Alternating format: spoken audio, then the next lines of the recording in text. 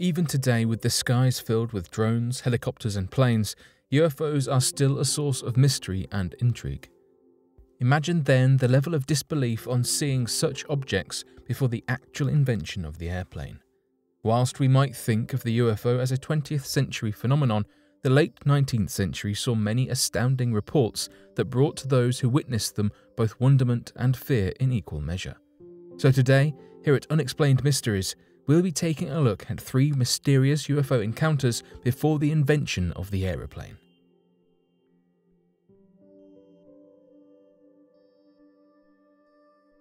Mystery airships, 1896 to 1897.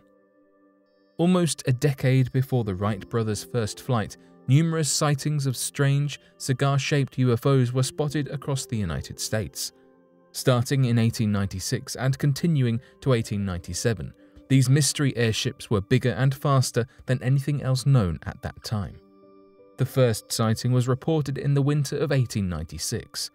A light was seen slowly moving through the Sacramento night sky on November 17th, with otherworldly sounds being heard as it passed overhead. The mystery light reappeared on the evening of November the 21st, and then subsequently seen over more than half a dozen cities, including San Francisco and Oakland, and viewed by hundreds of witnesses. Not long after, more unidentified airships would be seen. On the outskirts of Springfield, Missouri, one was seen having crash-landed to the ground.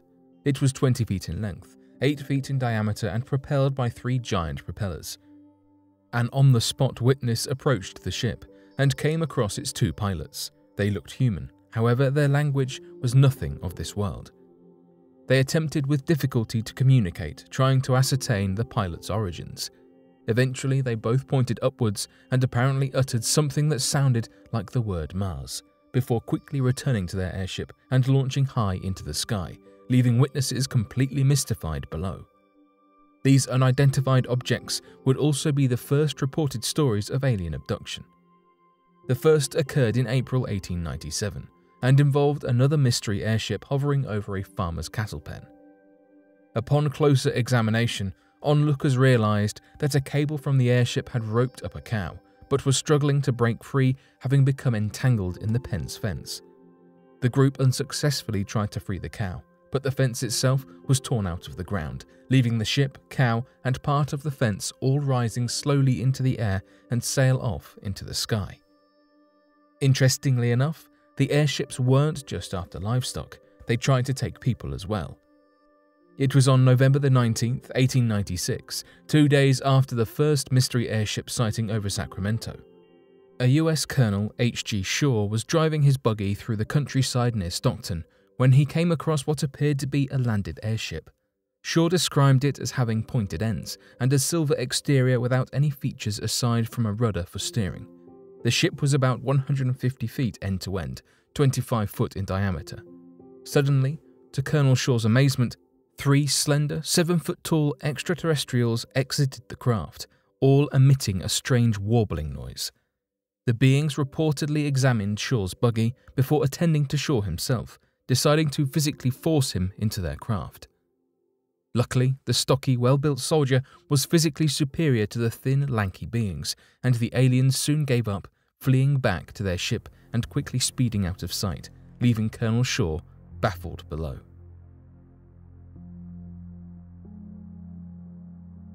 Aurora, Texas UFO incident.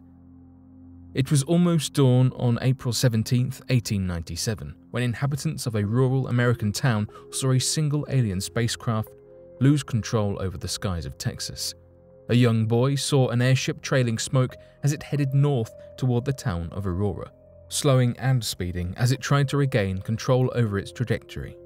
It sailed over the public square, reaching the northern part of the town where it clipped the edge of a windmill at speed, then veering into the path of the town's water tower where, upon contact, blew into a number of pieces, large and small, in a terrific explosion, scattering debris over several acres of ground and awakening many of the town's residents. The residents that awoke went to investigate the source of their early wake-up call. What they found would astound and stupefy the townspeople. Having read about numerous mystery airships in national newspapers recently, Including an abduction attempt, they wondered if this was something not only extraterrestrial, but also nefarious in nature. On locating the ship's sole occupant, although the pilot was dead and disfigured from the crash, they soon realized that he was clearly not an inhabitant of this world. Furthermore, strange markings in the manner of hieroglyphic characters were seen on the internal control panel. Terrified of the unknown, the townspeople hurriedly buried the body in the local cemetery, and removing the wreckage in the hope that the incident would disappear from the town's history. But that would not be the end of this. Some decades later, an investigative reporter wanted to find out once and for all the facts behind this extraterrestrial cover-up. The investigator began with trying to locate the remains of the spacecraft itself. One Aurora resident interviewed claimed the whole thing was a fabrication, maintaining there had never been a windmill for the craft to collide with in that town. It turns out there was no windmill to be seen. However, further investigations revealed the remains of a windmill base were found. Was this Aurora resident still continuing the cover-up all these years after? More was added to the mystery, as the nearby site of the old windmill was a deep well. A sweep of the well would reveal metals in the water itself, some elements such as aluminium and silver, but others that were unidentifiable in this planet's periodic table. Could this water well be where the spacecraft's parts had been dumped back in 1897? The presence of metals surprised the well's owner. However, he disclosed that having started using the well, he began to feel pains in his joints and soon diagnosed with early onset arthritis that could be associated with contaminated water. With the location of the spacecraft possibly found, the investigator moved to locate the extraterrestrial pilot. He went to the Aurora Cemetery, and ground-penetrating radar and photos from prior visits brought to light an unmarked grave in an area near other burials from the 1890s. He discovered a grave marker and headstone that seemed to show a spacecraft of some sort, as well as faint readings from his metal detector again. This was surely the conclusive evidence he was looking for. After putting the pieces together, the investigator returned to the town, looking to ask for permission from the Cemetery Association to perform an exhumation, and to conduct a more major operation of retrieving the spacecraft's pieces from the well. Not only did the Cemetery Association refuse his request, but upon returning to the site to take photos, not only had the grave marker mysteriously disappeared, but the metal readings now showed nothing. Returning to the well, the investigator had a feeling he knew what he'd find. The metal detector now also didn't pick up anything either. The UFO landing in Aurora, Texas would remain an unexplained mystery.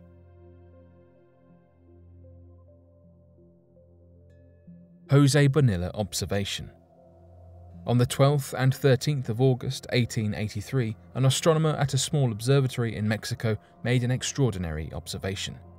While observing sunspot activity, Jose Bonilla saw around a legion of objects, each surrounded by a vapor passing across the face of the sun.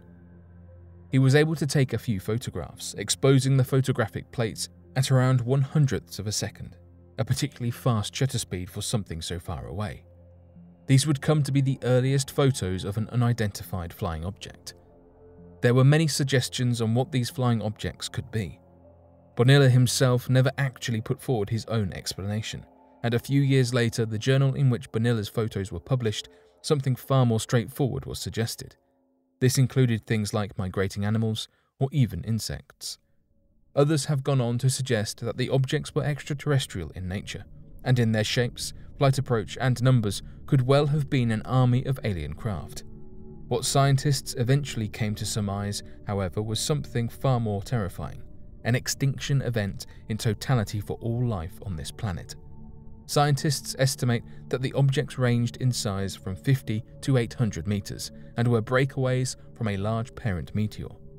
That parent comet was around the same size as Halley's Comet, weighing well over 1 billion tons. Not only that, but the objects were around 600 kilometers to 8,000 kilometers away from colliding with Earth. In astronomical terms, this is equivalent to a bullet grazing your head so close it shaves off some of your hair. So, if a collision had occurred, what would have been the result for us?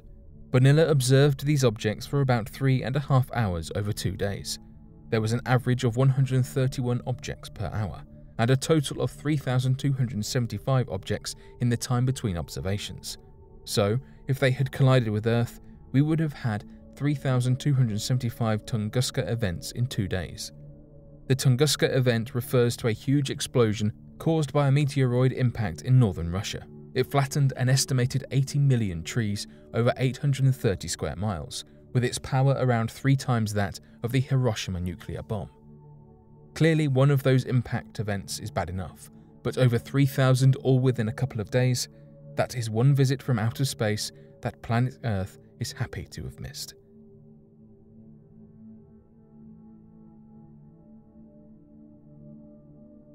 But what do you make of these interesting accounts? Be sure to let us know your thoughts in the comment section below and help us by growing this community while working to solve these unexplained mysteries. Thank you for watching, and don't forget to subscribe for more videos.